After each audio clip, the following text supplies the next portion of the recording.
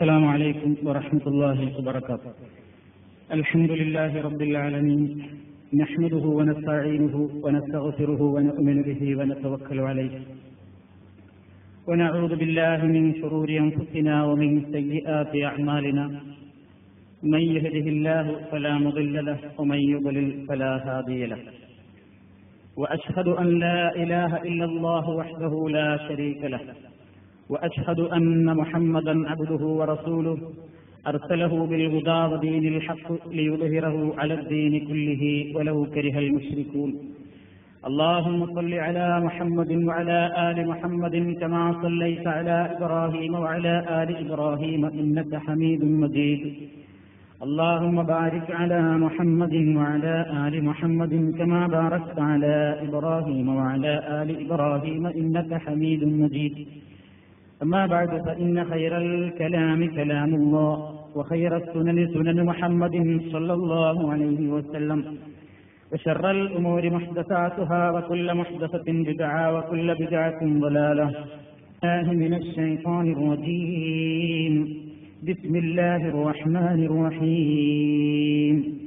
ولا تصل على أحد منهم مات أبدا ولا تقم على قبره إنهم كفروا بالله ورسوله وماتوا وهم فاسقون.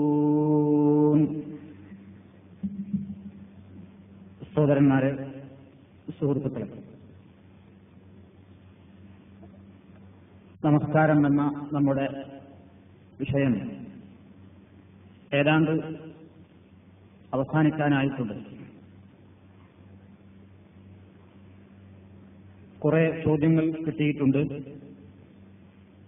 ആ ചോദ്യങ്ങൾ ഇൻഷാ അല്ലാഹ് അടുത്ത ക്ലാസ്സിലൂടെ മറുപടി പറഞ്ഞ് വിശദീകരിക്കാം എന്നാണ് ഞാൻ ഉദ്ദേശിക്കുന്നത്. അതിന്റെ മുമ്പായി ഇന്ന് നമ്മൾ വിശദീകരിക്കാൻ വിട്ടുപോയ മയ്യത്ത് നമസ്കാരത്തെ സംബന്ധിച്ചാണ് ചില കാര്യങ്ങൾ നമുക്ക് മനസ്സിലാക്കാനുള്ളത്. പരിശുദ്ധ ഖുർആൻ കൊണ്ട് തന്നെ സ്ഥിരപ്പെട്ടിട്ടുള്ള ഒരു നമസ്കാരമാണ് ജനാസ നമസ്കാരം എന്നറിയപ്പെടുന്ന മരണപ്പെട്ടവർക്ക് വേണ്ടി നാം നിർവഹിക്കപ്പെടുന്ന ആ നമസ്കാരം. ഖുർആൻ വ്യക്തമായ പ്രതിപാദനം നടത്തിയിട്ടില്ലെങ്കിലും മുനാഫിഖീങ്ങളെ സംബന്ധിച്ച് സൂറത്ത് തൗബയിൽ അവരുടെ ദുഷിച്ച സ്വഭാവങ്ങളും വിശ്വാസരാഹിത്യവും കാപട്യവുമെല്ലാം തുറന്നു കാണിച്ചപ്പോൾ അവരോടുള്ള ഇസ്ലാമിന്റെ വൈരവും എതിർപ്പും എത്രമാത്രമുണ്ടെന്ന വ്യക്തമായ ഒരു തുറന്ന വിമർശനം പടച്ചതമ്പുരാൻ അവരെ സംബന്ധിച്ച് സൂറത്ത് തൗബയിലെ 84-ാമത്തെ ആയത്തിൽ നടത്തിയിട്ടുണ്ട്. ഇസ്ലാമിനും മുസ്ലിമീങ്ങൾക്കും ഒരുപാട് ദ്രോഹം വരുത്തിയ, സത്യനിഷേധവും കാപട്യവുമായി ജനസമൂഹത്തിൽ ചുറ്റിക്കൊണ്ടിരിക്കുന്ന മുനാഫിഖുകൾ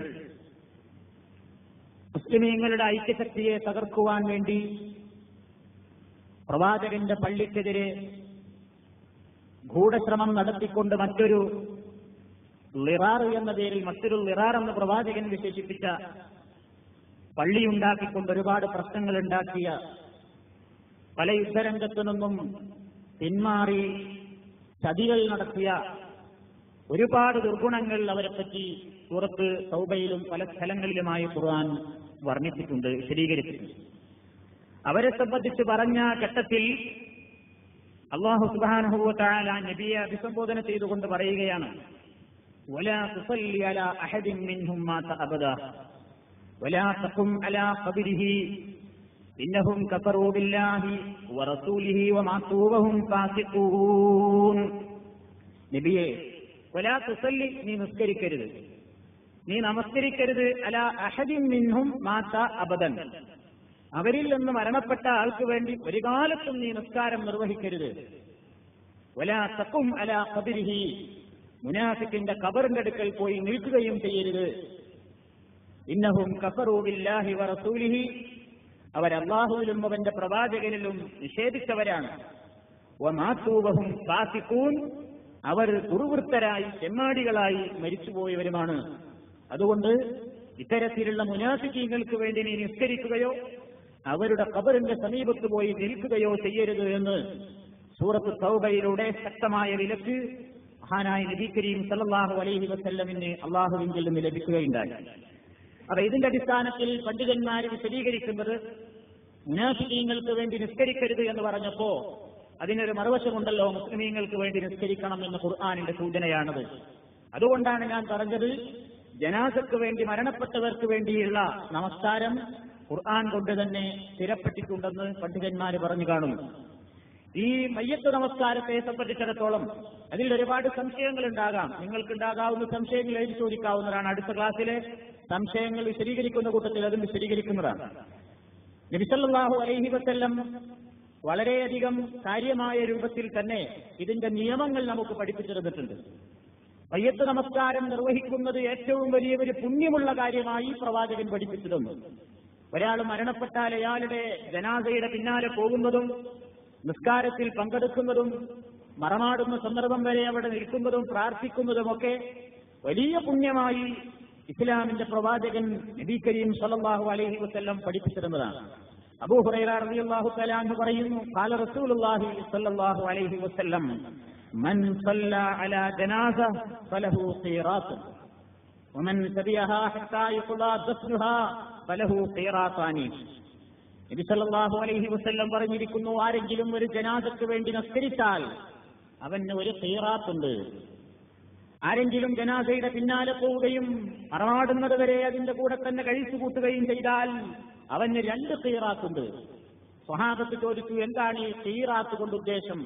പ്രവാചകൻ പറഞ്ഞു, ഉഹദ് മലയോളം, ഓരോ ഖീറാത്തും ഉഹദ് മലയോളം എന്ന്. അത്രമാത്രം പുണ്യമുണ്ട്. ജനാസയുടെ പിന്നാലെ പോവുകയും നിസ്കരിക്കുകയും മറമാടുന്നത് വരെ നിൽക്കുകയും അദ്ദേഹത്തിന് വേണ്ടി പ്രാർത്ഥിക്കുകയും ചെയ്ത് പോരലാണ് അതിന്റെ പരിപൂർണമായ രൂപം. നിസ്കാരം മാത്രം നിർവഹിച്ചവനും ഒരു പ്രതിഫലം, ഒരു ഖീറാത്ത്, അത് തന്നെ ഉഹദ് മലയോളം എന്നാണ് നബി സല്ലല്ലാഹു അലൈഹി വസല്ലം പറഞ്ഞത്. അബ്ദുല്ലാഹ് ഇബ്നു ഉമർ റളിയല്ലാഹു തആല അൻഹുവിനോട് ഈ സംഭവം പറഞ്ഞപ്പോൾ അദ്ദേഹം ആയിഷ ബീവിയോട് വീണ്ടും ചോദിച്ചു, തിരുമേനി ഇങ്ങനെ പറഞ്ഞിട്ടുണ്ടോ? ആയിഷ ബീവി റളിയല്ലാഹു തആല അൻഹ പറഞ്ഞു, ആ ഹദീസ് റിപ്പോർട്ട് ചെയ്ത് സദഖ അബൂ ഹുറൈറ റളിയല്ലാഹു തആല അൻഹു പറഞ്ഞത് 100% സത്യമാണ്. നബി കരീം അങ്ങനെ പറഞ്ഞിട്ടുണ്ട്. അപ്പൊ അബ്ദുല്ലാഹ് ഇബ്നു ഉമർ റളിയല്ലാഹു തആല അൻഹു പറഞ്ഞു, ലഖദ് ഫറത്നാ ഖറാരീഫ കസീറ, എത്രയെത്ര ഖീറാത്തുകളാണ് ഞങ്ങളൊക്കെ നഷ്ടപ്പെടുത്തിയത്, ഞങ്ങൾക്കിത് അറിയില്ലായിരുന്നു എന്ന് ഇത് കേട്ട മാത്രയിൽ ഒരു സഹാബി പറയുകയുണ്ടായി എന്ന് മുസ്ലിമും തിർമിദിയും ഒക്കെ ഉദ്ധരിച്ച സഹീഹായ ഹദീസുകൾ നമുക്ക് കാണാൻ സാധിക്കും. അപ്പൊ വളരെയധികം പുണ്യം നിറഞ്ഞൊരു നിസ്കാരമാണിത്. ഈ നിസ്കാരത്തെ സംബന്ധിച്ച് അത് നിർബന്ധമായ നിസ്കാരമാണ്. പക്ഷേ ആ നിർബന്ധം സമൂഹത്തിൽ ആരെങ്കിലും നിർവഹിച്ചാൽ എല്ലാവരിൽ നിന്നും ഒഴിവാകുന്ന നിർബന്ധമാണ്. നിങ്ങൾക്കറിയാം, ഇസ്ലാമിലെ നിർബന്ധ സ്വഭാവങ്ങൾ ഇബാദത്തുകളിൽ 2 നിലക്കാണ്. ഒന്ന് ഫർള് ഐൻ, എല്ലാവരും ചെയ്യണം, മുസ്ലിമാണെങ്കിൽ എല്ലാവരും അത് ചെയ്തേ ഒക്കൂ. മറ്റൊന്ന് ഫർള് കിഫായാണ്. ഫർള് കിഫായ എന്ന് പറഞ്ഞാൽ സമൂഹത്തിലെ ആരെങ്കിലും ചെയ്താൽ മറ്റുള്ളവരെല്ലാം കുറ്റത്തിൽ നിന്നൊഴിവായി ചെയ്തതിന് കൂലി ചെയ്ത ആൾക്ക് മാത്രം, മറ്റുള്ളവർക്കാർക്കും ശിക്ഷയുമില്ല. ആ ഗണത്തിലാണ് ജനാസക്ക് വേണ്ടി, മുസ്ലിമിന്റെ മയ്യത്തിന് വേണ്ടിയുള്ള നമസ്കാരത്തെ സംബന്ധിച്ച് പണ്ഡിതന്മാർ വിലയിരുത്തിയിട്ടുള്ളത്. അത് തന്നെ സ്ത്രീകളെ സംബന്ധിച്ചിടത്തോളവും ഈ വിഷയത്തിൽ അവർക്കൊരു പ്രത്യേക നിയമമൊന്നുമില്ല. സമൂഹത്തിൽ പല ആളുകളും ഇന്ന് സ്ത്രീകൾ മയ്യത്ത് നിസ്കരിക്കുന്നു എന്ന് പറയുമ്പോൾ ഹാലിളകുന്ന ആളുകളാണ്. വിവരക്കേടുകൊണ്ട് നമ്മുടെ നാട്ടിലൊക്കെ പലപ്പോഴും ഒരു മുസ്ലിം മരിച്ചു കഴിഞ്ഞാൽ ഇസ്ലാമിനെ സംബന്ധിച്ച് ബോധമുള്ള ഏതെങ്കിലും ചെറുപ്പക്കാരികൾ കൂട്ടമായി നിസ്കാരം നിർവഹിക്കുന്നുവെങ്കിൽ അതിനെ കൊഞ്ഞനം കുത്താനും പുച്ഛിക്കാനും അതേപോലെ തന്നെ ഇവരൊരു പുതിയ വിഭാഗമാണെന്ന് പറഞ്ഞു പരിചയപ്പെടുത്താൻ വരെ സമൂഹത്തിലെ വിവരമില്ലാത്ത ആളുകൾ നിനക്കെടാറുണ്ട് എന്നുള്ളത് ഖേദകരമാണ്. മയ്യത്ത് നിസ്കാരം നമ്മുടെ നാട്ടിൽ പരിചയമുള്ളവർ മരിച്ചാൽ അത് കഫൻ ചെയ്ത് പള്ളിയിൽ കൊണ്ടുവച്ച് നിസ്കരിക്കുക, ആണുങ്ങൾ നിസ്കരിക്കുക എന്നുള്ളത് മാത്രമേ പരിചയമുള്ളൂ. അതല്ലെങ്കിൽ പൊതുസ്ഥലത്ത് കൊണ്ടുപോയിട്ട് ആണുങ്ങൾ മാത്രം നിസ്കരിക്കുക, പെണ്ണുങ്ങൾ നിസ്കരിക്കേണ്ടതില്ല എന്നൊരു ധാരണയാണ്. എല്ലാവർക്കും അത് ബാധകമാണ്. ആര് നിർവഹിച്ചാലും അത് പുണ്യകരമാണ്. നബി സല്ലല്ലാഹു അലൈഹി വസല്ലമിന്റെ കാലത്ത് ആയിഷ ബീവി റളിയല്ലാഹു തആല അൻഹ തന്നെ അബ്ദുറഹ്മാൻ സഅദ് ബിൻ അബീ വഖാസ് റളിയല്ലാഹു തആല അൻഹു മരിച്ചപ്പോൾ ആയിഷ റളിയല്ലാഹു തആല അൻഹ പറയുന്നു, ലമ്മാ തൂഫിയ സഅദ് ബിൻ അബീ വഖാസ്, സഅദ് ഇബ്നു അബീ വഖാസ് റളിയല്ലാഹു തആല അൻഹു മരിച്ചപ്പോൾ ഖാലത്ത് ആയിഷ ബീവി പറഞ്ഞു, ഉദ്ഖുലൂ ബിഹിൽ മസ്ജിദ, നിങ്ങൾ അദ്ദേഹത്തെയും കൊണ്ട് പള്ളിയിൽ പ്രവേശിക്കുക, ഹത്താ ഉസല്ലി അലൈഹി, ഞാൻ അദ്ദേഹത്തിന് വേണ്ടി നിസ്കരിക്കട്ടെ എന്ന്. ആരാ പറയുന്നത്? ആയിഷ ബീവി. അദ്ദേഹത്തിന്റെ മയ്യത്ത് പള്ളിയിലേക്ക് കൊണ്ടുവരാൻ പറയുന്നു, ഞാനും അദ്ദേഹത്തിന് വേണ്ടി നിസ്കരിക്കട്ടെ എന്ന് പറയുന്നു. ആ അവസരത്തിൽ ഫഉൻകിറ ദാലിക അലൈഹ, അവിടെ വിമർശനമുണ്ടായി. എന്തിന്?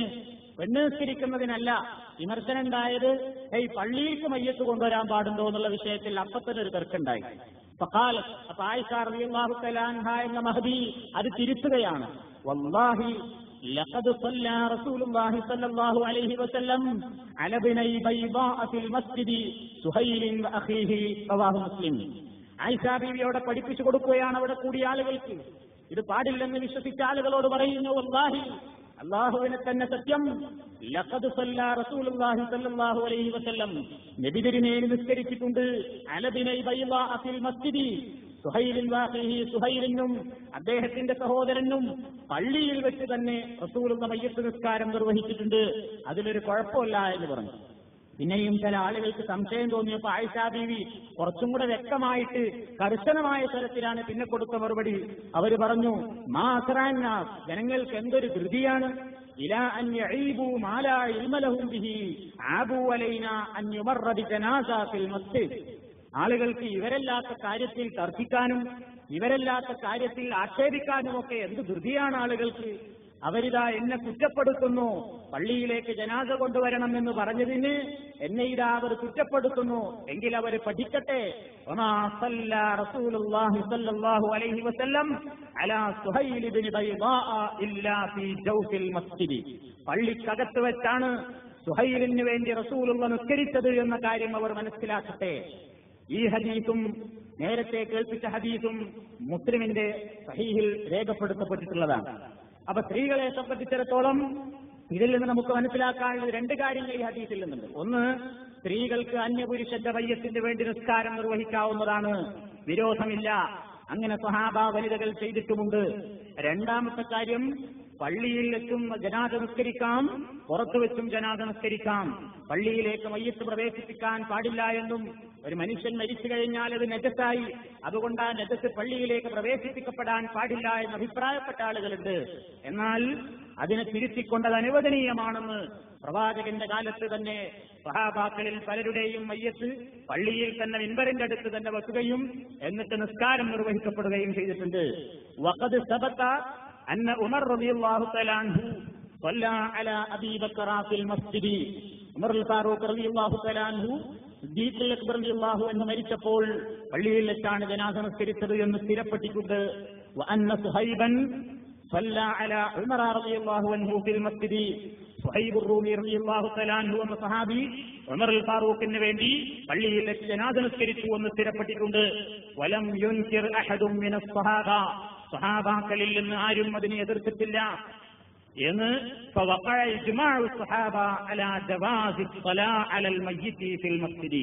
അതുകൊണ്ട് സ്വഹാബത്തിന്റെ ഇടയിൽ ഇജ്മാഉണ്ട്, അവർക്കിടയിൽ ഐക്യകണ്ഠേന അഭിപ്രായം പിന്നീട് വന്നിട്ടുണ്ട്. ഏത് വിഷയത്തിൽ? അലാ ജവാസി സ്വലാത്തി അലൽ മയ്യിത്തി ഫിൽ മസ്ജിദി, പള്ളിയിൽ വെച്ച് തന്നെ മയ്യത്തിന് വേണ്ടി നിസ്കാരം നിർവഹിക്കാവുന്നതാണ് എന്ന്. ഈ ഇപ്പോൾ വായിച്ച ഈ ഉദ്ധരണി സഹീഹത്തുൽ അഹ്വദി 4-ാം വാള്യം 123-ാമത്തെ പേജിൽ നിന്ന് എടുത്തതാണ്. ഇനി ശറഹ് മുസ്ലിമിൽ നമുക്ക് കാണാൻ സാധിക്കും ഇതിലുള്ള അഭിപ്രായ വ്യത്യാസങ്ങൾ. وفي هذا الحديث دليل للشافعي والأكثرين في جواز الصلاة على الميت في المسجد وممن قال به أحمد وإسحاق. പള്ളിയിൽ വെച്ച് ജനാസ നമസ്കരിക്കൽ അനുവദനീയമാണ് എന്നതിന് ശാഫിഈകളുടെയും അതേപോലെ തന്നെ അഭിപ്രായപ്പെടുന്ന അഹ്മദിന്റെയും ഇസ്ഹാഖിന്റെയും ഒക്കെ തെളിവ് ഈ ഹദീസാണ്.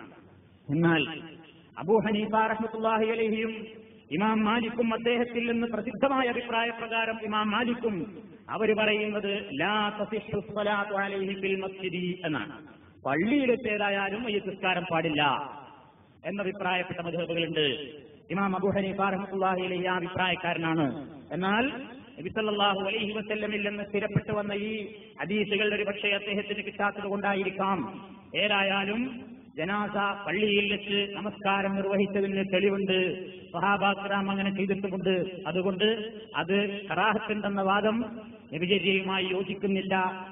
അവിടെ വെച്ച് നിസ്കരിക്കൽ അനുവദനീയമാണ് എന്ന ശാഫിഈ മദ്ഹബാണ് സുന്നത്തുമായി യോജിക്കുന്നത് എന്ന് നമുക്ക് മനസ്സിലാക്കാൻ സാധിക്കും. പിന്നെ ഇനി നമ്മൾ മനസ്സിലാക്കാനുള്ളത്, ഈ ഇമാമത്തിനെ സംബന്ധിച്ചിടത്തോളം ഏറ്റവും അർഹൻ ആരാണ് എന്നുള്ളതാണ്. ആരാണ് ഇമാമ നിൽക്കേണ്ടത്? അതിൽ അഭിപ്രായ വ്യത്യാസം. ഒരു ഭാഗം കർമ്മശാസ്ത്ര പണ്ഡിതന്മാർ പറയുന്നത് അടുത്ത ബന്ധുക്കൾ തന്നെയാണ് മയ്യത്ത് നിസ്കരിക്കാൻ ഇമാമ നിൽക്കേണ്ടത് എന്നാണ്. മകൻ മരിച്ചാൽ പിതാവ്, പിതാവ് മരിച്ചാൽ പുത്രൻ, ഇങ്ങനെ അടുത്ത ബന്ധമുള്ള ആളുകളാണ് നിസ്കാരത്തിന് നേതൃത്വം നൽകേണ്ടത് എന്ന് അഭിപ്രായപ്പെടുന്നു.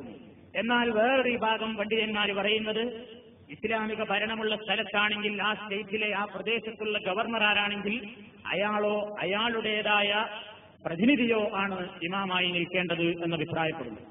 അതിനവർ തെളിവ് പറയുന്നത് അബൂ ഹാസിം റളിയല്ലാഹു തആല അൻഹു എന്ന അദ്ദേഹം പറയുന്നു, ഇന്നീല ഷാഹിദുൻ യൗമ മാത്തൽ ഹസൻ ഇബ്നു അലി, ഹസൻ റളിയല്ലാഹു തആല അൻഹു മരണപ്പെട്ടപ്പോൾ ഞാൻ അവിടെ ഉണ്ടായിരുന്നു. അബൂ ഹാസിം പറയുന്നു, ഫറഅയ്തുൽ ഹുസൈൻ ഇബ്നു അലി, ഹുസൈൻ ഇബ്നു അലി ആ സമയത്ത് അദ്ദേഹത്തെ ഞാൻ കണ്ടു, യഖൂലു സഈദ് ഇബ്നുൽ ആസ്, സഈദ് ഇബ്നുൽ ആസ് റളിയല്ലാഹു തആല അൻഹുവിന്റെ ചുമലിൽ ഇങ്ങനെ കൈവച്ചുകൊണ്ട് പറഞ്ഞു, തഖദ്ദം, നിങ്ങൾ നിസ്കരിക്കുക, ഫലൗലാ അന്നഹാ സുന്ന മാ ഖദ്ദംതുക, ഇതല്ലായിരുന്നു നബിചര്യയെങ്കിൽ ഞാൻ നിങ്ങളെ നിർത്തൂലായിരുന്നു, അതുകൊണ്ട് നബിചര്യ ഇതാണ്, അതുകൊണ്ട് നിങ്ങൾ നിൽക്കണം എന്ന് പറഞ്ഞ് സഹോദരനായ ഹുസൈൻ റളിയല്ലാഹു തആല അൻഹു സ്ഥലത്തുണ്ടായിട്ടും ഹസന്റെ മയ്യത്ത് നിസ്കരിക്കാൻ നേതൃത്വം നൽകിയത് സഈദ് ഇബ്നുൽ ആസ് റളിയല്ലാഹു തആല അൻഹു ആയിരുന്നു. ആരായിരുന്നു അന്ന് സഈദ്?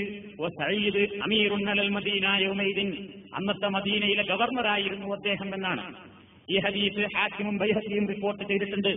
ഇതിന്റെ അടിസ്ഥാനത്തിൽ ഒരു വിഭാഗം പണ്ഡിതന്മാർ പറയുന്നത് ബന്ധുക്കൾക്കല്ല, ഇസ്ലാമിക സ്റ്റേറ്റിലെ ഖലീഫക്കോ അല്ലെങ്കിൽ ഗവർണർക്കോ അദ്ദേഹം ഉത്തരവാദപ്പെടുത്തപ്പെട്ട ആളുകൾക്കോ ആണ് മയ്യിത്ത് നിസ്കാരത്തിന്റെ മറ്റു നിസ്കാരങ്ങളെ പോലെ തന്നെ ഇമാമത്ത് നിൽക്കാൻ യോഗ്യത. എന്നാൽ മറ്റൊരു വിഭാഗം പറയുന്നത് പരിശുദ്ധ ഖുർആനിൽ ഉലുൽ അർഹാമി ബഅദുഹും മൗലാ ബിബഅദിൻ, രക്തബന്ധുക്കളാണ് ചിലരിൽ ചിലരേക്കാൾ അർഹതപ്പെട്ടത് എന്നുള്ള തത്വം എല്ലായിടത്തേക്കും ബാധകമാണ്. അതുകൊണ്ട് ഒരാൾ മരിച്ചു കഴിഞ്ഞാൽ അയാളുമായി രക്തബന്ധമുള്ള ആളുകൾ തന്നെയാണ് ഇമാമത്തിന് നിൽക്കേണ്ടത്. ഇതാണ് ഭൂരിപക്ഷത്തിന്റെ അഭിപ്രായം. രണ്ടഭിപ്രായമുണ്ട് ഈ വിഷയത്തിൽ എന്ന് നമ്മൾ മനസ്സിലാക്കി. പിന്നെ എവിടെയാണ്, ഏത് ഭാഗത്താണ് ഒരു മയ്യത്ത് മുന്നിൽ കൊണ്ടുവന്നു വെച്ചാൽ നിസ്കരിക്കാൻ നിൽക്കുമ്പോ പുരുഷനാണെങ്കിലും സ്ത്രീയാണെങ്കിലും ഇമാമ് നിൽക്കുന്ന സ്ഥാനത്തിന് വ്യത്യാസമുണ്ട്. ഇമാമ് പുരുഷന്റെ മയ്യത്താണെങ്കിൽ അബൂ ഖാലിബുൽ ഖയ്യാത്ത് റളിയല്ലാഹു തആല അൻഹു പറയുന്നു, ഷഹിദു അനസ് ബിൻ മാലിക് സ്വല്ലാ അലാ ജനാസത്തി റജുലിൻ ഫഖാമ ഇൻദ റഅസിഹി ഫലമ്മാ റുഫിയ ഉതിയ ബിജനാസത്തി ഇംറഅത്തിൻ മിൻ ഖുറൈശ് ഔ മിനൽ അൻസാർ ഫഖീല ലഹു യാ അബാ ഹംസ ഹാദിഹി ജനാസത്തു ഫുലാനത്ത് ബിൻ ഫുലാൻ ഫസല്ലി അലൈഹാ ഫസല്ലാ അലൈഹാ ഫഖാമ വസ്തഹാ. അബൂ ഖാലിബുൽ ഖയ്യാത്ത് റളിയല്ലാഹു തആല അൻഹു പറയുന്നു, ഷഹിദു, ഞാൻ ഹാജരായി, ഞാൻ പങ്കെടുത്തു. അനസ് ബിൻ മാലിക്കിന്റെ കൂടെ അദ്ദേഹം ഒരു ജനാസത്ത് നിസ്കരിക്കുന്നത് ഞാൻ കണ്ടു. പുരുഷന്റെ ജനാസയാണ് അദ്ദേഹം നിസ്കരിക്കുന്നത്. അപ്പൊ അദ്ദേഹം പുരുഷന്റെ തലയുടെ ഭാഗത്താണ് നിന്നത്. മയ്യത്ത് ഇങ്ങനെ വെച്ചാൽ മയ്യത്ത് നമ്മുടെ മുമ്പിൽ നിൽക്കുമ്പോ മയ്യത്തിന്റെ പുരുഷനാണെങ്കിൽ തലയുടെ ആ ഭാഗത്താണ്, മയ്യത്ത് കെട്ടിലിന്റെ തലയുടെ ആ ഭാഗത്ത് പോയിട്ടാണ് ഇമാമ് നിൽക്കേണ്ടത്. അങ്ങനെ ഫലമ്മാ റുഫിയ ഉതിയ ബിജനാസത്തി ഇംറഅത്തിൻ മിൻ ഖുറൈശ്, ആ മയ്യത്ത് അങ്ങോട്ട് എടുത്തു നീക്കിയപ്പോൾ ഒരു സ്ത്രീയുടെ മയ്യത്താണ് പിന്നീട് വന്നത്, ജനാസയാണ് വന്നത്. അപ്പോൾ ഫഖീല ലഹു യാ അബാ ഹംസ, ഇതാ ഇതൊരു സ്ത്രീയുടെ ജനാസയാണെന്ന് പറഞ്ഞു, നിങ്ങൾ അതിനു വേണ്ടി നിസ്കരിക്കണം എന്ന് പറഞ്ഞപ്പോ ഫസല്ലാ അലൈഹാ, അദ്ദേഹം നിസ്കരിച്ചു. ഫഖാമ വസ്തഹാ, ആ മയ്യത്തിന്റെ മധ്യഭാഗത്തോട് തിരിഞ്ഞുകൊണ്ടാണ്, ആ ഭാഗത്താണ് നിന്നത്. അപ്പൊ ഈ കൂട്ടത്തിൽ വഫീന, ഞങ്ങളുടെ കൂട്ടത്തിൽ അലാ ഇബ്നു സിയാദുൽ അദ്വി എന്ന് പറയുന്ന ഒരു താബിഈയായ മനുഷ്യനുണ്ടായിരുന്നു. അദ്ദേഹം ഫലമ്മാ റഅ ഇഖ്തിലാഫ ഖിയാമിഹി അലർ റജുലി വൽ മർഅ, സ്ത്രീയുടെയും പുരുഷന്റെയും ജനാസയുടെ വ്യത്യസ്ത സ്ഥാനങ്ങളിൽ നിന്നുകൊണ്ട് അനസ് റളിയല്ലാഹു തആല അൻഹു നിസ്കരിക്കുന്നത് കണ്ടപ്പോ അദ്ദേഹത്തിന് സംശയം. അദ്ദേഹം അവിടെ വെച്ച് തന്നെ ചോദിച്ചു, യാ അബാ ഹംസ ഹകദാ കാന റസൂലുള്ളാഹി സ്വല്ലല്ലാഹു അലൈഹി വസല്ലം യഖൂമു ഹൈസു ഖുംത വമിനൽ മർഅത്തി ഹൈസു ഖുംത, പുരുഷന്റെ മയ്യത്താണെങ്കിൽ നിങ്ങൾ നിന്ന അതേ സ്ഥലത്തും സ്ത്രീയുടെ മയ്യത്താണെങ്കിൽ നിങ്ങൾ നിന്ന് അതേ സ്ഥലത്തും നിസ്കരിക്കണമെന്നത് നബിതിരുമേനിയിൽ നിന്ന് നിങ്ങൾ പഠിച്ചിട്ടുണ്ടോ എന്ന് ആ സഹാബിയോട് ചോദിച്ചപ്പോൾ അദ്ദേഹം പറഞ്ഞു, നാം, അതെ, ഞാൻ അങ്ങനെ പഠിച്ചിട്ടുണ്ട്. അപ്പൊ ഈ താബിഈയായ ചോദ്യകർത്താവ് ജനങ്ങളിലേക്ക് തിരിഞ്ഞുകൊണ്ട് പറഞ്ഞു, യഹ്ഫദു, നിങ്ങൾ ഈ സംഭവം മനഃപ്പാഠമാക്കി വെക്കുക, ഇതാണ് നബിചര്യ എന്ന് അദ്ദേഹം പഠിപ്പിക്കുന്നു. ഇനി നബി സല്ലല്ലാഹു അലൈഹി വസല്ലം ഈ ഹദീസ് അബൂ ദാവൂദ്, തിർമിദി, ഇബ്നു മാജ, തഹാബി, ബൈഹഖി ഇതിലെല്ലാം ഈ സംഭവം റിപ്പോർട്ട് ചെയ്തിട്ടുണ്ട്. രണ്ടാമത്തെ ഹദീസ് സമുറത്ത് ബിൻ ജുൻദുബ് റളിയല്ലാഹു തആല എന്ന് പറയുന്നു, സഹാബിയാണ്. സ്വല്ലൈതു ഖൽഫൻ നബിയ്യി സല്ലല്ലാഹു അലൈഹി വസല്ലം വസല്ലാ അലാ ഉമ്മി കഅബിൻ മാത്തത് വഹിയ നുഫസാ فقام رسول الله صلى الله عليه وسلم للصلاة عليها وسطها. ബുഖാരി, മുസ്ലിം, അബൂ ദാവൂദ്, നസായി, തിർമിദി, ഇബ്നു മാജ എല്ലാ ഹദീസ് ഗ്രന്ഥങ്ങളിലും ഈ പ്രസിദ്ധമായ ഹദീസ് സ്ഥലം പിടിച്ചിട്ടുണ്ട്. ഞാൻ നബി തിരുമേനിയുടെ പിന്നിൽ നിസ്കരിച്ചു. അപ്പോൾ അവർ ഉമ്മു കഅബ് എന്ന സ്ത്രീക്ക് വേണ്ടി ജനാസ നിസ്കരിച്ചു റസൂലുള്ളാഹ്. ഉമ്മു കഅബ് പ്രസവത്തിൽ തന്നെ മരിച്ച സ്ത്രീയായിരുന്നു. പ്രസവം അതോടുകൂടെ തന്നെ അവർ മരിച്ചു. فقام رسول الله صلى الله عليه وسلم للصلاة عليها وسطها. ആ ജനാസയുടെ മധ്യഭാഗത്ത് നിന്നുകൊണ്ടാണ് നബി സല്ലല്ലാഹു അലൈഹി വസല്ലം നിസ്കാരം നിർവഹിച്ചത് എന്ന് സഹീഹായ ഹദീസുകളിൽ കാണും. തന്നെയുമല്ല, മയ്യത്ത് നമസ്കാരത്തിന്റെ പ്രാധാന്യത്തിൽ വേറെ ചില ഹദീസുകൾ നമുക്ക് കാണാൻ സാധിക്കും. റസൂലുള്ളാഹി പറഞ്ഞു, മാ മിൻ മയ്യിത്തിൻ തുസല്ലി അലൈഹി ഉമ്മത്തും മിനൽ മുസ്ലിമീന യബ്ലുഗൂന മിആ കുല്ലുഹും യശ്ഫഊന ലഹു ഇല്ലാ ശുഫിഉ ഫീഹി. റവാഹു മുസ്ലിം.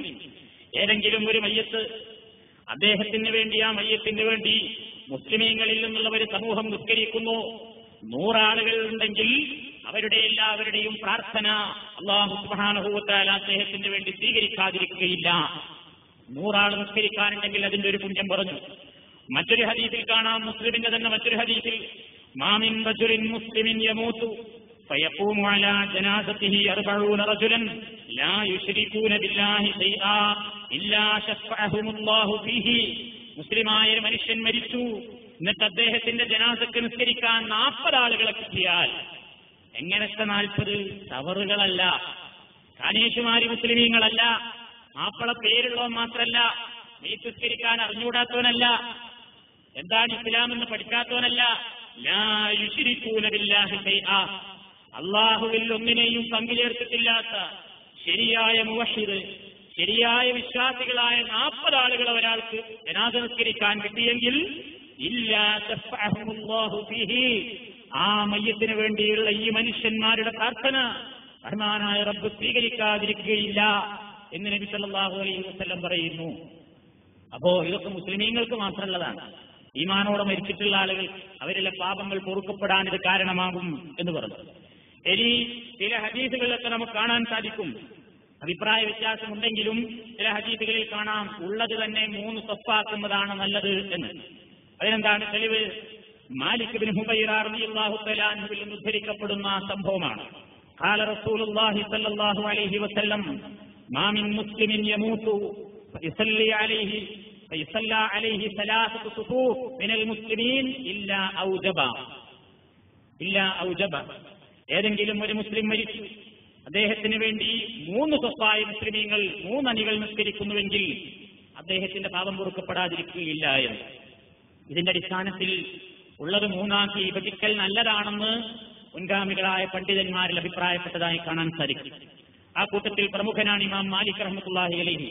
ഫകാന മാലിക് إذا استقل أحد الجنازة جزأهم 3 صفوف للحديث. ഈ ഹദീസിന്റെ അടിസ്ഥാനത്തിൽ ജനാസയിൽ പങ്കെടുക്കാൻ നിസ്കാരത്തിന് വേണ്ടി എത്തിച്ചേർന്ന ആളുകൾ കുറവാണെങ്കിൽ ആ ആളുകളെ 3ആയി വിഭജിക്കാറുണ്ടായിരുന്നു ഇമാം മാലിക് റഹ്മത്തുള്ളാഹി അലൈഹി എന്ന് മർസദ് ബിൻ അബ്ദുല്ലാഹി അൽ-യസ്നി പറഞ്ഞതായി അബൂ ദാവൂദിലും തിർമിദിയിലും നമുക്ക് കാണാൻ സാധിക്കും.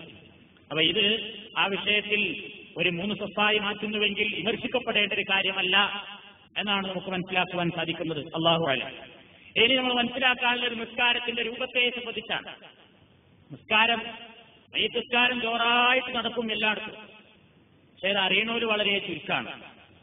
നിസ്കരിക്കാനറിയോ? അറിയും. എന്താ 1-ാമത്തെ തക്ബീർ? അതെന്താ 1-ാമത്തെ തക്ബീർ? ഫാത്തിഹ ഓതണം. എന്താ 2-ാമത്തെ തക്ബീർ? അതെന്താ സ്വലാത്ത് ചെല്ലണം. ഏതാ സ്വലാത്ത്? അത്തഹിയ്യാത്തുൽ സ്വലാത്തിന്.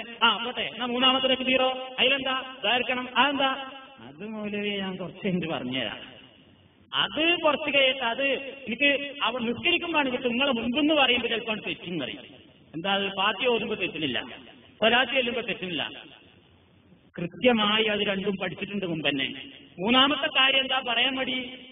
അത് ഡൗട്ട് ബാക്കിയാണെന്ന് പറഞ്ഞാൽ ചിലപ്പോൾ അറിയുന്നില്ല. അത് നിസ്കാരം എല്ലാവരും നിസ്കരിക്കും, ആരും കേൾക്കുന്നില്ല. ഇപ്പൊ എന്താ പറയണു? അതുകൊണ്ടൊരു പ്രശ്നമല്ല. അങ്ങനെ പോരാ, നമ്മൾ കൃത്യമായിട്ടത് പഠിക്കണം. മൂന്നാമത്തതിലും നാലാമത്തതിലും ഒക്കെ പ്രാർത്ഥനകൾ എങ്ങനെ നിർവഹിക്കണം എന്ന് കൃത്യമായി നമ്മൾ അറിഞ്ഞിരിക്കണം. ഇനിയും അത് പഠിക്കാതെ നമ്മൾ നടത്തരുത്. എപ്പോഴാ അതുകൊണ്ടുള്ള ബുദ്ധിമുട്ട് തോന്നലേ അറിയോ?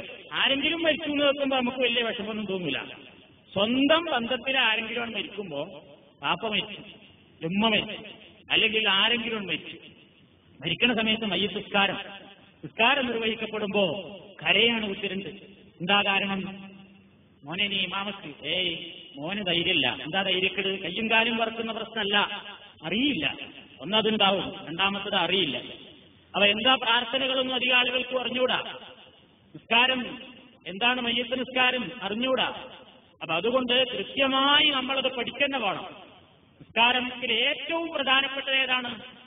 മയ്യത്ത് നിസ്കാരത്തിൽ ഏറ്റവും പ്രധാനപ്പെട്ടത് അതിന്റെ കാതലിൽ മയ്യത്തിന് വേണ്ടിയുള്ള പ്രാർത്ഥനയാണ്. അതറിയാൻ ഞാൻ പിന്നെ എന്ത് മയ്യത്ത് നിസ്കാരാണ്? സാധാരണ ഫാത്തിഹയും സലാത്തും ചൊല്ലിയിട്ട് മയ്യത്തിനെന്തോ കിട്ടുമോ? ഇല്ല. മയ്യത്ത് നിസ്കാരത്തിന്റെ കാതൽ മയ്യത്തിന് വേണ്ടി പ്രാർത്ഥിക്കലാണ്. അത് പഠിക്കണം. എങ്ങനെയാണ് നബി സല്ലല്ലാഹു അലൈഹി വസല്ലമിന്റെ നിസ്കാരത്തിന്റെ രൂപം? 4 തക്ബീറുകളാണ് നബി ജനാസക്ക് വേണ്ടി നിർവഹിച്ചിരുന്നത്. അബൂ ഹുറൈറ റളിയല്ലാഹു തആല അൻഹു നിവേദനം ചെയ്യുന്നു, അന്ന നബി സല്ലല്ലാഹു അലൈഹി വസല്ലം നഅലിൻ നാസിൻ നജ്ജാസിയൽ യൗമല്ലദീ മാത ഫീഹി വഖറജ ബിഹിം മിനൽ മുസല്ല ഫസഫ ബിഹിം വകബ്ബറ 4 തക്ബീറാത്തിൻ റവാഹുൽ ബുഖാരി വമുസ്ലിം. നബി സല്ലല്ലാഹു അലൈഹി വസല്ലം നജ്ജാസി രാജാവ് മരിച്ച ദിവസത്തിൽ സ്വഹാബത്തിനെയും കൂട്ടി മുസല്ലയിലേക്ക് പുറപ്പെടുകയും ഫസഫ ബിഹിം വകബ്ബറ 4 തക്ബീറാത്തിൻ, അവരെയും കൊണ്ട് സഫാക്കി നിർത്തുകയും അണിയാക്കി നിർത്തി 4 തക്ബീർ ചൊല്ലുകയും ചെയ്തു എന്ന് നബി സല്ലല്ലാഹു അലൈഹി വസല്ലം പഠിപ്പിക്കുന്നു. 4 തക്ബീറാണ് ചൊല്ലിയത് എന്ന് അബൂ ഹുറൈറ റളിയല്ലാഹു തആല എന്ന് പറയുന്നു. അപ്പൊ 4 തക്ബീറാണ് മയ്യത്ത് നിസ്കാരത്തിനുള്ളത്. ഭൂരിപക്ഷത്തിന്റെ അഭിപ്രായതാണ്. പിന്നെ 5ഉം 6ഉം 7ഉം 9ഉം വരെ തക്ബീറുകൾ റിപ്പോർട്ട് ചെയ്യപ്പെട്ടിട്ടുണ്ട്. എന്നാൽ 4ആണ് പ്രബലവും ഭൂരിപക്ഷത്തിന്റെ അഭിപ്രായവും സർവാംഗീകൃതവുമായ നിസ്കാരത്തിന്റെ രൂപം. എല്ലാ തക്ബീറുകളിലും കൈ ഉയർത്തണോ വേണ്ടേ? അഭിപ്രായ വ്യത്യാസമുള്ളൊരു വിഷയമാണ്. ബഹുഭൂരിപക്ഷവും പറയുന്നത്, തെളിവുമായിട്ട് യോജിക്കുന്നത്, അള്ളാഹുവിന്റെ പ്രവാചകൻ മയ്യത്ത് നിസ്കരിച്ചപ്പോ എല്ലാ തക്ബീറിലും കൈ ഉയർത്തിയിട്ടുണ്ട് എന്നാണ്. അപ്പൊ അതാണ് ഹദീസുമായിട്ട് യോജിച്ചത്. ആ അഭിപ്രായത്തിനാണ് കൂടുതൽ പിൻബലമുള്ളത്. ഇനി ഒന്നാമത്തെ തക്ബീറിൽ നമ്മളെങ്ങനെ മയ്യത്തിന് വേണ്ടി നിസ്കരിക്കുന്നു എന്ന് മനസ്സിൽ കരുതി അല്ലാഹു അക്ബർ എന്ന് തക്ബീർ ചൊല്ലി സാധാരണ നിസ്കാരത്തിൽ കൈവെക്കുന്നത് പോലെ തന്നെ ഹദീസിൽ സ്ഥിരപ്പെട്ടതുപോലെ ഹൃദയത്തിന്റെ ഭാഗത്ത്, നെഞ്ചിന്റെ ഭാഗത്ത് കൈകെട്ടി നിന്ന് ആദ്യം ചൊല്ലണം. ഫാത്തിഹയാണ് ചൊല്ലേണ്ടത്. ഇതെല്ലാവർക്കും അറിയാം. അൻ ഇബ്നു അബ്ബാസ് റളിയല്ലാഹു തആല അൻഹു അന്നഹു സല്ലല്ലാ അലാ ജനാസത്തിൻ ഫഖറഅ ബിഫാത്തിഹത്തിൽ കിതാബി വഖാല ലിതഅലമു അന്നഹു മിനസ് സുന്നah. ബുഖാരി. അബ്ദുല്ലാഹ് ഇബ്നു അബ്ബാസ് റളിയല്ലാഹു തആല അൻഹു ഒരു ജനാസക്ക് വേണ്ടി നിസ്കരിച്ചു. ഇത് ഫാത്തിഹ ഓതി കാര്യം കഴിഞ്ഞപ്പോൾ അദ്ദേഹം തന്റെ പിന്നിലുള്ള ആളുകളോട് പഠിപ്പിച്ചു, ലിതഅലമു അന്നഹു മിനസ് സുന്നah. ഇത് ഇങ്ങനെ ഫാത്തിഹ ഓതൽ അള്ളാഹുവിന്റെ റസൂലിന്റെ തെരിയയിൽപ്പെട്ടതാണെന്ന് നിങ്ങളെ കാണിക്കുവാനും പഠിപ്പിക്കുവാനും കൂടിയാണ് ഞാനിത് നിർവഹിച്ചത്. അഥവാ കുറച്ച് ഉറക്ക ചൊല്ലിയത് അതിനു വേണ്ടിയാണ് എന്നർത്ഥം. ഞാൻ ഉറക്ക ചൊല്ലിയാണ് ഇതുള്ളത്. അപ്പൊ ഒന്നാമത്തതില് ഫാത്തിഹയാണ് ഓതേണ്ടത്. ഉറക്കാന്നത് ജനങ്ങളെ പഠിപ്പിക്കാൻ വേണ്ടി ചൊല്ലി പതുക്കെയാണ് ആ വിഷയത്തിൽ നബിചര്യയിൽ വന്നിട്ടുള്ളത്. രണ്ടാമത്തെ തക്ബീറിൽ ഒന്നാമത്തേൽ ചൊല്ലി ഫാത്തിഹ ചൊല്ലി. ഇനി അല്ലാഹു അക്ബർ എന്ന് കൈ കഴിച്ചു കെട്ടി. രണ്ടാമത്തേൽ എന്ത് വേണം?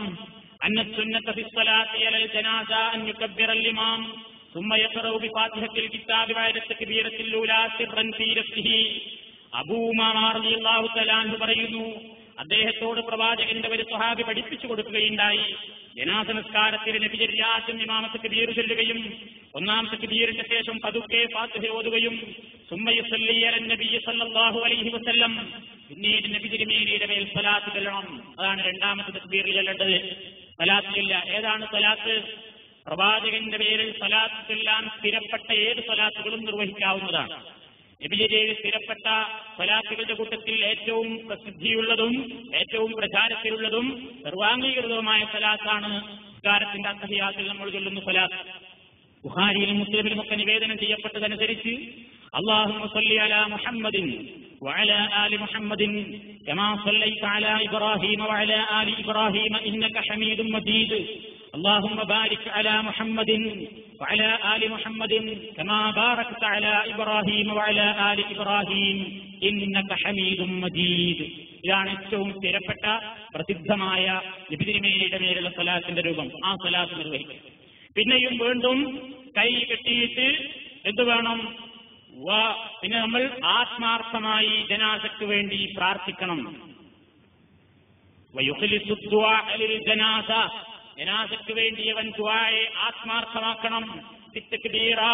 പിന്നീട് വരുന്ന തക്ബീറുകളിൽ ഖുർആനൊന്നും പിന്നത്തെ തക്ബീറുകളിൽ ഓതേണ്ടതില്ല. പിന്നെ ചൊല്ലേണ്ടത് ഫാത്തിഹയോദിയും സലാത്തും ചൊല്ലിക്കഴിഞ്ഞാൽ മൂന്നാമത്തെയും നാലാമത്തെയും തക്ബീറുകളിൽ മയ്യത്തിന് വേണ്ടിയുള്ള പ്രാർത്ഥനയാണ് നിർവഹിക്കേണ്ടത്. ഈ ഹദീസ് അൽ ഉമ്മ്, ഇമാം ഷാഫിയുടെ അൽ ഉമ്മ് എന്ന കിതാബിൽ 1-ാം വാള്യം 239, 240 പേജുകളിൽ കാണാവുന്നതാണ്.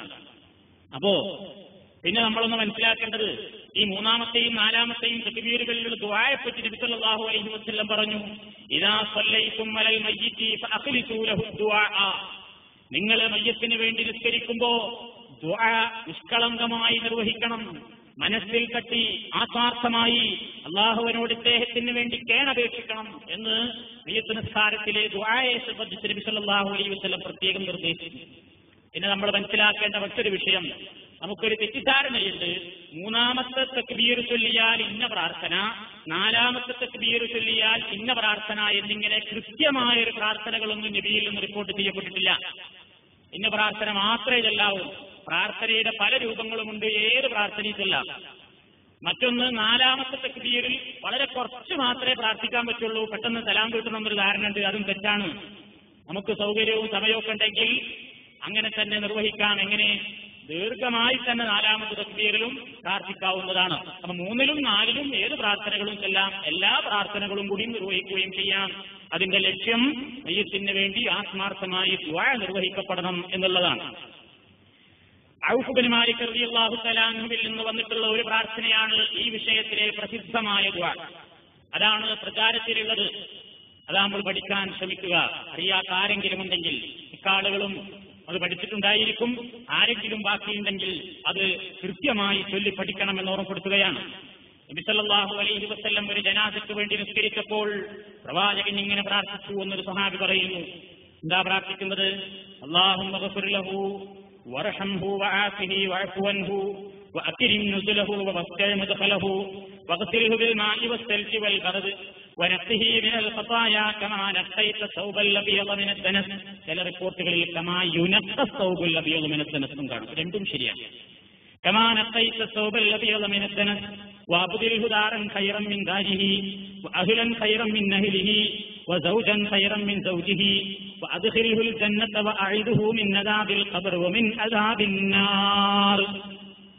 ചില റിപ്പോർട്ടുകളിൽ വഖിഹി ഫിത്നതൽ ഖബ്രി വഅദാബിൻ നാർ എന്നും കാണാം. അതും ശരിയാണ്. എന്താണ് ഇതിൽ പറഞ്ഞത്? ഇതാണ് നബി തിരുമേനി നിർവഹിച്ച ഒരു പ്രാർത്ഥന. അല്ലാഹുമ്മ ഗ്ഫിർ ലഹു വർഹംഹു. ഇത് നിങ്ങൾ ആർക്കെങ്കിലും പഠിച്ചിട്ടില്ലെങ്കിൽ, ആരെങ്കിലും പഠിക്കാൻ ബാക്കിയുണ്ടെങ്കിൽ, സ്ഥിരപ്പെട്ട പ്രാർത്ഥനകളുടെ പരിഭാഷ സഹിതമുള്ള പുസ്തകങ്ങൾ ഫ്രീ ആയിട്ട് വിതരണം നടത്തുന്നുണ്ട് ഇവിടെ. ആർക്കെങ്കിലും കിട്ടാൻ ബാക്കിയുണ്ടെങ്കിൽ ഇവിടെ നിങ്ങൾക്ക് ചോദിച്ചു വാങ്ങാം. ഇവിടെയുണ്ട് ഹദീസിൽ സ്ഥിരപ്പെട്ട പ്രാർത്ഥനകളുടെ അർത്ഥസഹിതം ഇവിടുന്ന് ഫ്രീ വിതരണം നടത്തുന്നുണ്ട്. ആർക്കെങ്കിലും കിട്ടിയിട്ടില്ലെങ്കിൽ ചോദിച്ചു വാങ്ങണം. അതിലൊക്കെ എന്താണ് അതിന്റെ അർത്ഥം എന്നും കൂടി നിങ്ങൾ മനസ്സിലാക്കണം. അല്ലാഹുവേ ഗ്ഫിർ ലഹു, നീ സഹോദരന് പുറത്തു കൊടുക്കണമേ, ഈ മയ്യത്തിന് പുറത്തു കൊടുക്കണമേ. വർഹംഹു, അദ്ദേഹത്തോട് കരുണ കാണിക്കണേ റബ്ബേ. വആഫിഹി വഅഫു അൻഹു, അദ്ദേഹത്തിന്റെ പക്കൽ നിന്ന് വന്നിട്ടുള്ള വീഴ്ചകൾ നീ പുറത്ത് മാപ്പ് കൊടുക്കണം. അദ്ദേഹത്തോട് മാപ്പാക്കണേ തമ്പുരാനെ. വഅക്രിം നുസുലഹു, അദ്ദേഹത്തിന്റെ വിരുന്ന് സൽക്കാരം നീ നല്ല നിലക്കാക്കണേ റബ്ബേ. വവസ്സഅ മദ്ഖലഹു, അദ്ദേഹത്തിന്റെ പ്രവേശന സ്ഥലമായ ഖബർ അല്ലാഹുവേ നീ വിശാലമാക്കി കൊടുക്കണേ. ഖബർ മനുഷ്യന്റെ പ്രവർത്തനത്തിനനുസരിച്ച് ചുരുങ്ങും കൂടുകയൊക്കെ ചെയ്യുന്ന നമ്മുടെ കാഴ്ചയിലല്ല. ലോകം അങ്ങനെയാണെന്ന് റസൂലുള്ളാഹി പഠിപ്പിച്ചിട്ടുണ്ട്. അതുകൊണ്ട് പടച്ചോനെ, അദ്ദേഹത്തിന്റെ പ്രവേശന സ്ഥലം നീ വിശാലമാക്കി കൊടുക്കണം. വഗ്സിൽഹു ബിൽമാഇ വസ്സൽജി വൽബർദി, അദ്ദേഹത്തിന്റെ പാപങ്ങളിൽ നിന്ന് പടച്ചോനെ നീ കഴുകി വൃത്തിയാക്കണം. വനഖ്ഹിഹി മിനൽ ഖതായാ കമാ നഖൈത സൗബൽ അബിയദ മിനദ് ദനസ്, അഴുക്കിൽ നിന്ന് വെള്ളവസ്ത്രത്തെ എങ്ങനെ ശുദ്ധീകരിക്കുന്നുവോ അതേപോലെ തമ്പുരാനെ ഈ മയ്യത്തിന്റെ എല്ലാ പാപങ്ങളിൽ നിന്നും നീ അദ്ദേഹത്തെ ശുദ്ധീകരിക്കണേ. വഅബ്ദിൽഹു ദാരൻ ഖൈറൻ മിൻ ദാരിഹി, ദുനിയാവിലെ ഒരു വീട് വിട്ടേച്ചുകൊണ്ടാണ് ഈ മയ്യത്ത് പുറപ്പെട്ടിട്ടുള്ളത്. വളരെ ആറ്റുനോട്ടുണ്ടാക്കിയിട്ടുള്ള വീടതാ ദുനിയാവിൽ ബാക്കിയിട്ട് കൊണ്ടുപോകുന്നു. പടച്ചോനെ, അദ്ദേഹത്തിനുള്ള വീടിനേക്കാൾ നല്ലൊരു വീട് നീ പരലോകത്ത് പകരം നൽകണം. വാഹിലൻ ഖൈറൻ മിൻ അഹ്ലിഹി, അദ്ദേഹത്തിന്റെ കുടുംബത്തെ വിട്ടേച്ചുകൊണ്ടാണ് റബ്ബേ പോകുന്നത്, അദ്ദേഹത്തിന്റെ ഇവിടുത്തെ കുടുംബത്തേക്കാൾ ഖൈറായ ഒരു കുടുംബത്തെ നീ നൽകണേ. വസൗജൻ ഖൈറൻ മിൻ സൗജിഹി, ഖൈറായ ഒരു ഇണയെയും നീ നൽകണേ. വഅദ്ഖിൽഹുൽ ജന്ന, അദ്ദേഹത്തെ നീ സ്വർഗ്ഗത്തിൽ പ്രവേശിപ്പിക്കണേ തമ്പുരാനെ. വഅഇദുഹു മിൻ അദാബിൽ ഖബർ, ഖബറാണ് ശിക്ഷയുള്ള സ്ഥലമാണെന്ന് റസൂലുള്ളാഹി പഠിപ്പിച്ചിട്ടുണ്ട്. ആ ഖബറിന്റെ ശിക്ഷയിൽ നിന്ന് അദ്ദേഹത്തെ നീ രക്ഷപ്പെടുത്തണേ റബ്ബേ. വമിൻ അദാബിൻ നാർ, നരക ശിക്ഷയിൽ നിന്നും ഈ മയ്യത്തിനെ രക്ഷപ്പെടുത്തണമേ എന്നിങ്ങനെ നബി പ്രാർത്ഥിച്ചു. ഇത് കേട്ടു നിന്ന് സ്വഹാബത്ത് പറയണപ്പോ അനദാലിക്കൽ മയ്യിത്ത്, ആ മയ്യത്ത് ഞാനായെങ്കിൽ ഞാൻ അവിടുന്ന് കുറിച്ചുപോയി. റസൂലുള്ളാഹിയുടെ ആ പ്രാർത്ഥന എനിക്ക് കിട്ടിയെങ്കിൽ ഞാൻ അറിയിച്ചുപോയി. അത്ര അർത്ഥവത്തായ പ്രാർത്ഥന. നമ്മളിത് അറിയണോരെന്നത് പ്രാർത്ഥിക്കുന്നു, അർത്ഥം വല്ലതും ചിന്തിക്കുന്നുണ്ടോ? അർത്ഥം വല്ലതും നമ്മൾ ഓർക്കുന്നുണ്ടോ? അർത്ഥം തട്ടുമ്പോഴാണ് അത് പ്രത്യേകമായിട്ട് ഇങ്ങനെ മനസ്സിൽ തട്ടുക. അതുകൊണ്ട് ഇതിന്റെ അർത്ഥത്തെ നമ്മൾ പഠിക്കണം. അതൊരു പ്രാർത്ഥന ഇതാണ്. ഇത് പ്രസിദ്ധി ആർജിച്ചൊരു പ്രാർത്ഥനയാണ്. ഇനി ഇതല്ലെങ്കിൽ വേറൊരു പ്രാർത്ഥന. അബൂ ഹുറൈറ റളിയല്ലാഹു തആല അൻഹു പറയുന്നു, അന്ന റസൂലുള്ളാഹി സ്വല്ലല്ലാഹു അലൈഹി വസല്ലമ കാന ഇദാ സല്ലല്ലാ അലാ ജനാസ യഖൂലു, റസൂലുള്ളാഹി ജനാസക്ക് വേണ്ടി നിസ്കരിക്കുമ്പോൾ ചിലപ്പോൾ ഇങ്ങനെയും പ്രാർത്ഥിക്കാറുണ്ട്, അല്ലാഹുമ്മ ഗ്ഫിർ ലി ഹയ്യിനാ വ മയ്യിതിനാ വ ശാഹിദിനാ വ ഗായിബിനാ വ സഗീരിനാ വ കബീരിനാ വ ദക്കരിനാ വ ഉൻസാനാ, അല്ലാഹുമ്മ മൻ അഹ്യൈതഹു മിന്നാ ഫഅഹീഹി അലൽ ഇസ്ലാം വമൻ തവഫൈതഹു മിന്നാ ഫതവഫഹു അലൽ ഈമാൻ, അല്ലാഹുമ്മ ലാ തഹരിംനാ അജ്റഹു വലാ തുദില്ലനാ ബഅദഹു. ഇത് ഇബ്നു മാജ, ബൈഹഖി, അബൂ ദാവൂദ്, തിർമിദി, ഇബ്നു ഹിബ്ബാൻ ഈ കിതാബുകളിലൊക്കെ കാണാൻ സാധിക്കും. എന്താ ഇതിന്റെ അർത്ഥം? അല്ലാഹുമ്മ ഗ്ഫിർ ലി ഹയ്യിനാ വ മയ്യിതിനാ, അല്ലാഹുവേ ഞങ്ങളിലെ ജീവിച്ചിരിക്കുന്നവർക്കും മരിച്ചുപോയവർക്കും നീ പുറത്തു കൊടുക്കണം. ഞങ്ങളിലെ ജീവനോടെ ഇരിക്കുന്നവർക്കും മരിച്ചവർക്കും നീ പുറത്തു കൊടുക്കണേ റബ്ബേ. വ ശാഹിദിനാ വ ഗായിബിനാ, ഞങ്ങളുടെ ഇവിടെ ഹാജരായിട്ടുള്ള ആളുകൾക്കും ഹാജരാവാതെ ഇവിടെ സ്ഥലത്തില്ലാത്ത വിദേശികൾക്കും നീ പുറത്തു കൊടുക്കണേ റബ്ബേ. വ സഗീരിനാ വ കബീരിനാ, ഞങ്ങളിലെ ചെറിയവർക്കും ഞങ്ങളിലെ വലിയവർക്കും നീ പുറത്തു കൊടുക്കണേ. വ ദക്കരിനാ വ ഉൻസാനാ, ഞങ്ങളിലെ സ്ത്രീകൾക്കും പുരുഷന്മാർക്കും നീ പുറത്തു കൊടുക്കണേ. അല്ലാഹുമ്മ, അല്ലാഹുവേ, മൻ അഹ്യൈതഹു മിന്നാ, നീ ഞങ്ങളിൽ ആരെയാണ് ജീവിക്കാൻ വിടുന്നതെങ്കിൽ ഫഅഹീഹി അലൽ ഇസ്ലാം, മുസ്ലിമായി തന്നെ നീ അവനെ ജീവിക്കാൻ അനുവദിക്കണേ. മുസ്ലിമായി തന്നെ ജീവിക്കാനുള്ള തൗഫീഖ് അവന് കൊടുക്കണേ. വമൻ തവഫൈതഹു മിന്നാ, ഞങ്ങളിൽ നീ ആരെയാണ് മരിപ്പിക്കാൻ ഉദ്ദേശിക്കുന്നതെങ്കിൽ ഫതവഫഹു അലൽ ഈമാൻ, ഈമാനോടുകൂടെ നീ അദ്ദേഹത്തെ മരിപ്പിക്കണേ തമ്പുരാനെ. അല്ലാഹുമ്മ ലാ തഹരിംനാ അജ്റഹു, അല്ലാഹുവേ, ലാ തഹരിംനാ അജ്റഹു, അദ്ദേഹത്തിന്റെ പ്രതിഫലത്തെ നീ ഞങ്ങൾക്ക് തടയരുത് തമ്പുരാനെ. വലാ തുദില്ലനാ ബഅദഹു, ഈ മനുഷ്യന്റെ മരണശേഷം ഞങ്ങൾ പിഴച്ചു പോകാൻ കാരണമാകുന്ന ഒരു പ്രവർത്തനവും ഞങ്ങളിൽ ഉണ്ടാകാതെ നീ ഞങ്ങളെ രക്ഷിക്കുകയും ചെയ്യണമേ. ഇതാണ് ആ പ്രാർത്ഥന. ഇതും സഹിഹായ പ്രാർത്ഥനയാണ്, ഇതും നിർവഹിക്കാവുന്നതാണ്.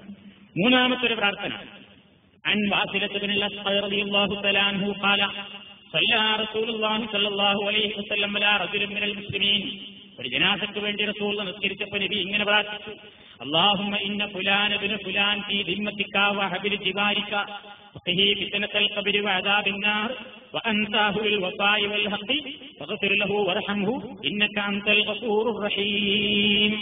അബൂ ദാവൂദ്, ഇബ്നു മാജ, ഇബ്നു ഹിബ്ബാൻ, അഹ്മദ് ഈ കിതാബുകളിലൊക്കെ ഇത് കാണാൻ സാധിക്കും.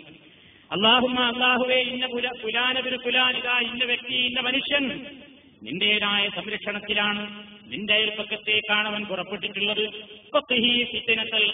ഖബറിന്റെ ശിക്ഷയിൽ നിന്ന് അദ്ദേഹത്തെ നീ രക്ഷപ്പെടുത്തണേ റബ്ബേ. വഅദാബിൻ നാർ, നരക ശിക്ഷയിൽ നിന്നും രക്ഷപ്പെടുത്തണം.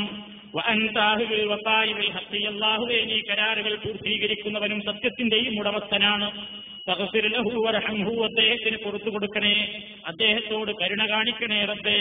ഇന്നക അൻതൽ ഗഫൂറുർ റഹീം, തമ്പുരാനെ, നീ അത്യധികം പൊറുക്കുന്നവനും അങ്ങേയറ്റം കരുണ ചെയ്യുന്നവനുമാകുന്നു. പല നിലക്കും പ്രാർത്ഥനകളുണ്ട്. ഈ പ്രാർത്ഥനകളിൽ ഏതും നിർവഹിക്കാം. ഏറ്റവും പ്രസിദ്ധമായത് ആദ്യം പറഞ്ഞു ഒന്ന് രണ്ടെണ്ണാണ്. സൗകര്യത്തിനനുസരിച്ച് പഠിക്കുക, അർത്ഥസഹിതം പഠിക്കുക. സംശയം ഉണ്ടാകും, പെണ്ണാണെങ്കിൽ ഹാ എന്ന് പറയണോ? അല്ലാഹുമ്മ ഗ്ഫിർ ലഹു ആണുങ്ങൾക്കാണല്ലോ പറയാ. പെണ്ണാകുമ്പോ അല്ലാഹുമ്മ ഗ്ഫിർ ലഹാ വആഫിഹാ വഅഫു അൻഹാ എന്നിങ്ങനെ പറയണോ? വേണ്ട. മയ്യത്തിനെ അവിടെ ഉദ്ദേശമുള്ളൂ. അതുകൊണ്ട് അല്ലാഹുമ്മ ഗ്ഫിർ ലഹു, ആണായാലും പെണ്ണായാലും ഒക്കെ അല്ലാഹുമ്മ ഗ്ഫിർ ലഹു വർഹംഹു എന്ന് തന്നെ പറഞ്ഞാൽ മതി. ഇനി നാലാമത്തെ തക്ബീറിൽ ആ നേരത്തെ പറഞ്ഞു ഏത് പ്രാർത്ഥന, ഈ പ്രാർത്ഥനകളിൽ ഏതും അതിലും ചൊല്ലാം. ഈ ഒന്നാമത്തേൽ ആദ്യം പറഞ്ഞു, രണ്ടാമത്തേൽ ഇതില്ല. ചിലപ്പോ നമുക്കൊരു ധാരണ ഉണ്ട്, അല്ലാഹുമ്മ ലാ തഹരിംനാ അജ്റഹു വലാ തുദില്ലനാ ബഅദഹു എന്ന് മാത്രമേ പറയാൻ പറ്റുള്ളൂ. അത് പറയാ നേരത്തെ കേട്ട ഹദീസ് ഭാഗം മാത്രമേ പറയാവൂ എന്നില്ല. ആ പ്രാർത്ഥന മുഴുക്കെയും അതിൽ നിർവഹിക്കാം. അപ്പൊ മൂന്നാമത്തതിലും നാലാമത്തതിലും ഏത് എന്ന പ്രാർത്ഥന കണിശമായി ഹദീസിൽ വരാത്തത് കൊണ്ട് പല പ്രാർത്ഥനകൾ പഠിച്ചു വെച്ച് മൂന്നാമത്തതിലും നാലാമത്തതിലും പല പ്രാർത്ഥനകളും നിർവഹിക്കുക. അവസാനത്തെ 2 തക്ബീറിലും പ്രാർത്ഥനയാണ് ചൊല്ലേണ്ടത് എന്ന നിബന്ധന മാത്രമേയുള്ളൂ. ഇമാം നവവി റഹ്മത്തുള്ളാഹി അലൈഹി പ്രത്യേകം പറഞ്ഞു, വൽ മുഖ്താറു അന്നഹു യുതബ്ബിലു ദുആ ഫിർ റാബിയ ഖിലാഫ മാ യഅ്താദുഹു അക്സറുൻ നാസ്. ബഹുഭൂരിപക്ഷം ആൾക്കാർക്കും പരിചയമുള്ളതിന് എതിരായി നാലാമത്തെ തക്ബീറിൽ ആരും അധികം പ്രാർത്ഥിക്കാറില്ല. എന്നാൽ ആ പരിചയത്തിനെതിരായി നാലാമത്തേതിൽ പ്രാർത്ഥന ദീർഘിപ്പിക്കാവുന്നതാണ് എന്നതാണ് തെരഞ്ഞെടുക്കപ്പെട്ട അഭിപ്രായം എന്ന് റിയാദുസ് സാലിഹീന്റെ 392 പേജിൽ നമുക്ക് ഈ അഭിപ്രായം അദ്ദേഹം രേഖപ്പെടുത്തിയത് കാണാൻ സാധിക്കും. അപ്പോ ഇതാണ് ആ വിഷയത്തിൽ നമ്മൾ മനസ്സിലാക്കിയിരിക്കേണ്ടത്. പിന്നെ കുട്ടികൾക്ക് വേണ്ടി പ്രാർത്ഥിക്കുമ്പോൾ ചില ഹദീസിൽ പ്രത്യേകം അവരുടെ മാതാപിതാക്കൾക്ക് വേണ്ടിയും കൂടി പ്രാർത്ഥിക്കാനുള്ള റിപ്പോർട്ടുണ്ട്. കുട്ടികൾക്ക് വേണ്ടി കുട്ടിയുടെ മയ്യത്താണ് നിസ്കരിക്കുന്നതെങ്കിൽ പ്രാർത്ഥനയിൽ ഇങ്ങനെ പറയണം, അല്ലാഹുമ്മ ജഅൽഹു ഫറതൻ ലിഅബവൈഹി വസലഫൻ വദുഖറൻ വഇളതൻ വഅതിബാറൻ വശഫിയൻ വസഖിൽ ബിഹി മവാദീനഹുമാ വഫിരിസ് സബ്റ അലാ ഖുലൂബിഹിമാ. റവാഹു നസായി. എന്താ ഇതിന്റെ അർത്ഥം? അല്ലാഹുമ്മ അല്ലാഹുവേ ജഅൽഹു ഈ കുട്ടിയെ നീ നിശ്ചയിക്കണമേ ഫറതൻ ഈ കുട്ടിയുടെ മാതാപിതാക്കൾക്ക് പരലോകത്തേക്കുള്ളൊരു സൂക്ഷിപ്പ് മുതലായിട്ട്, വസലഫൻ അവർക്കൊരു മുന്നേറ്റമായിട്ട്, വദുഖറൻ അവർക്ക് നാളെ പരലോകത്തേക്കുള്ള മറ്റൊരു നിലക്കുള്ള സമ്പത്തായിട്ട്, വഇളതൻ വഅതിബാറൻ വശഫിയൻ ഈ മാതാപിതാക്കൾക്ക് ഒരു പാഠം എന്നോണവും അവർക്കൊരു ഉപദേശം എന്നോണവും അവരുടെ ഒരു ശുപാർശക്കാരനായും ഒക്കെ ഈ കുട്ടിയെ നീ ആക്കേണമേ തമ്പുരാനെ. വസഖിൽ ബിഹി മവാസീനഹുമാ അല്ലാഹുവേ ഈ മാതാപിതാക്കളുടെ തുലാസ് ഈ കുട്ടിയുടെ മരണം കാരണത്താൽ അവർ ക്ഷമിച്ചതുകൊണ്ട് അവരുടെ തുലാസ് നീ ജനം കൂട്ടണേ തമ്പുരാനെ. വഫിരിസ് സബ്റ അലാ ഖുലൂബിഹിമാ ഈ കുട്ടിയുടെ മാതാപിതാക്കളുടെ ഹൃദയത്തിൽ ആ കുട്ടിയുടെ മരണത്തിന്റെ കാരണമായിട്ടുണ്ടാകുന്ന വിഷമങ്ങളെ നീ ഇല്ലാതെയാക്കി അവരുടെ ഹൃദയത്തിൽ നീ ക്ഷമ ചൊരിഞ്ഞു കൊടുക്കണമേ തമ്പുരാനേ എന്ന് കുട്ടിക്ക് വേണ്ടിയാണ് നിസ്കരിക്കുന്നതെങ്കിൽ അതിൽ പ്രത്യേകം പറയാനും ഇങ്ങനെയും റിപ്പോർട്ട് ചെയ്യപ്പെട്ടിട്ടുണ്ട്. ഈ പ്രാർത്ഥനകൾക്ക് ശേഷം 4 തക്ബീറിലും നമ്മൾ എന്താണ് ചൊല്ലേണ്ടതെന്ന് പഠിച്ചു, എങ്ങനെയാണ് നിർവഹിക്കേണ്ടതെന്ന് പഠിച്ചു. അത് കഴിഞ്ഞാൽ 2 ഭാഗത്തുമായിട്ട് സലാം വീട്ടുക. ഏതുപോലെ എന്ന് ബൈഹഖിയിൽ കാണാൻ സാധിക്കും. സാധാരണ ഫർദ് സലാം വീട്ടും പോലെ തന്നെ എന്ന് പറഞ്ഞാൽ 2 ഭാഗത്തും സലാം വീട്ടണം. അസ്സലാമു അലൈക്കും വറഹ്മത്തുള്ളാഹി, അസ്സലാമു അലൈക്കും വറഹ്മത്തുള്ളാഹി. എന്നാൽ ഒന്നുകൊണ്ടും മതിയാക്കാവുന്നതാണ്. ഒറ്റ സലാം വീട്ടിയതായിട്ടും ഹദീസിലുണ്ട്. അന്ന റസൂലുള്ളാഹി സ്വല്ലല്ലാഹു അലൈഹി വസല്ലം സല്ല അലാ ജനാസ ഫകബ്ബറ അലൈഹാ അർബഅൻ വസല്ലമ തസ്ലീമതൻ വാഹിദതൻ. റവാഹു ദാറഖുത്നി വഹാക്കിം. ദാറഖുത്നിയിലും ഹാക്കിമിലും നമുക്ക് കാണാൻ സാധിക്കും, നബി ഒരു ജനാസക്ക് വേണ്ടി 4 തക്ബീർ ചൊല്ലി നിസ്കരിച്ചു. ഒറ്റ സലാം മാത്രമാണ് വീട്ടിയത്. ഇമാം നാസിറുദ്ദീൻ അൽബാനി അദ്ദേഹത്തിന്റെ അഹ്കാമുൽ ജനായിസ് എന്ന പുസ്തകത്തിന്റെ 128 പേജിൽ പറയുന്നു, ലാക്കിന്നൽ അവ്വൽ അക്സർ 2 ഭാഗത്തേക്കും സലാം വീട്ടലാണ് ബഹുഭൂരിപക്ഷം സമയത്തിലും റസൂലുള്ളാഹിയുടെ സമ്പ്രദായം. ഒറ്റ ഭാഗത്തേക്ക് മാത്രം വീട്ടുന്നതിനും വിരോധമല്ല. ഹറമിൽ പോയിട്ട് നിസ്കാരം കാണുമ്പോൾ നമ്മൾ അസ്സലാമു അലൈക്കും വറഹ്മത്തുള്ളാഹി എന്ന് ഒറ്റ സലാം വീട്ടിലേ കേൾക്കാറുള്ളൂ. അപ്പൊ അതുകൊണ്ട് അതൊരു തെറ്റല്ല. ഒരു ഭാഗത്തേക്ക് മാത്രം സലാം വീട്ടുന്നതും സുന്നത്തിന് വിരുദ്ധമല്ല, അനുവദനീയം തന്നെയാണ്. ഏറ്റവും ശ്രേഷ്ഠം 2 ഭാഗത്തേക്കും സലാം വീട്ടലാണ്. വബറകാതുഹു എന്ന് പറയേണ്ടതുണ്ടോ? ഭിന്നതയുണ്ട്. സഹിയായ ഹദീസുകളിലൊന്നും അസ്സലാമു അലൈക്കും വറഹ്മത്തുള്ളാഹി വബറകാതുഹു എന്ന് പറഞ്ഞതായി സ്ഥിരപ്പെട്ടിട്ടില്ല എന്നാണ് സൂക്ഷ്മമായി അതിനെ സംബന്ധിച്ച് പരിശോധിച്ചറിഞ്ഞ പണ്ഡിതന്മാരുടെ അഭിപ്രായം. വബറകാതുഹു എന്ന് പറയാമെന്ന് അഭിപ്രായപ്പെട്ട ആളുകളും ആ വിഷയത്തിലുണ്ട്. അതുകൊണ്ടാണ് അതിൽ ഭിന്നാഭിപ്രായമുണ്ട് എന്ന് പറഞ്ഞത്. ഇത്രയും കാര്യങ്ങളാണ് ജനാസ നമസ്കാരത്തെ സംബന്ധിച്ചിടത്തോളം എന്ന് ഞാൻ പറയാൻ ഉദ്ദേശിച്ചിട്ടുള്ളത്.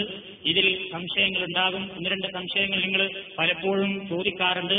അതും അതുപോലെയുള്ള മറ്റ് സംശയങ്ങളും പിന്നെ കിട്ടിയിട്ടുള്ള മറ്റുള്ള ചോദ്യങ്ങളും എല്ലാം കൂടി ഇൻഷാ അല്ലാഹ് അടുത്ത ക്ലാസ്സിൽ വിശദമായി മറുപടി പറയുന്നതാണ്. അല്ലാഹു സുബ്ഹാനഹു വ തആല അവന്റെ ദീനനുസരിച്ചുകൊണ്ട് പ്രവാചകൻ കാണിച്ചു തന്ന രൂപത്തിൽ ഇബാദത്തുകൾ നിർവഹിക്കുന്ന നല്ലവരിൽ നമ്മെ എല്ലാവരെയും ഉൾപ്പെടുത്തുമാറാകട്ടെ. നമ്മുടെ പ്രവർത്തനങ്ങളിൽ അറിഞ്ഞും അറിയാതെയും സംഭവിച്ചുകൊണ്ടിരിക്കുന്ന ചെറുതും വലുതുമായ എല്ലാ കുറ്റങ്ങളും ഗഫൂർ റഹീമായ തമ്പുരാൻ നമുക്ക് വിട്ടുപുറത്ത് മാപ്പ് നൽകുമാറാകട്ടെ. നമ്മുടെ പശ്ചാത്താപവും തൗബയും അല്ലാഹു സുബ്ഹാനഹു വ തആല സ്വീകരിക്കുമാറാകട്ടെ. നമ്മിൽ രോഗികൾക്ക് അല്ലാഹു ശിഫയും സുഖവും പ്രദാനം ചെയ്യുമാറാകട്ടെ. ഈമാനോടുകൂടെ മരിക്കുവാനുള്ള ഭാഗ്യം അല്ലാഹു നമുക്കും നമ്മുടെ കുടുംബാദികൾക്കും പ്രദാനം ചെയ്യുമാറാകട്ടെ. اللهم ربنا تقبل منا إنك أنت السميع العليم. ربنا هب لنا من أزواجنا وذرياتنا قرة أعين واجعلنا للمتقين إماما. ربنا اصرف عنا عذاب جهنم إن عذابها كان غراما إنها ساءت مستقرا ومقاما. ربنا لا تؤاخذنا إن نسينا أو أخطأنا. وآخر دعوانا أن الحمد لله رب العالمين. السلام عليكم ورحمة الله وبركاته.